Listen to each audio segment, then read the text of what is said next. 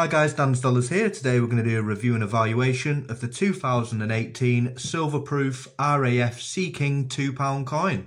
So on the back of the coin there you've got the portrait of Queen Elizabeth II looking to the right, Elizabeth II Roman numerals for 2 and £2 there in writing at the top of the coin. On the reverse side of the coin it says Sea King at the top, the picture of the RAF Sea King in the middle, and the years at the bottom, RAF 1918 to 2018, celebrating 100 years of the RAF.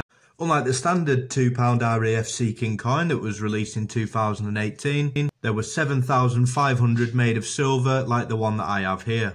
These coins, even though they're all sold out, were valued at £67.50, but at the moment they are worth roughly £80. Now I think by the end of next year it will definitely be a £100 coin. The Sea King entered service in 1978. The last Sea King mission took place in 2015, flying an unconscious man they found on the beach to the local hospital.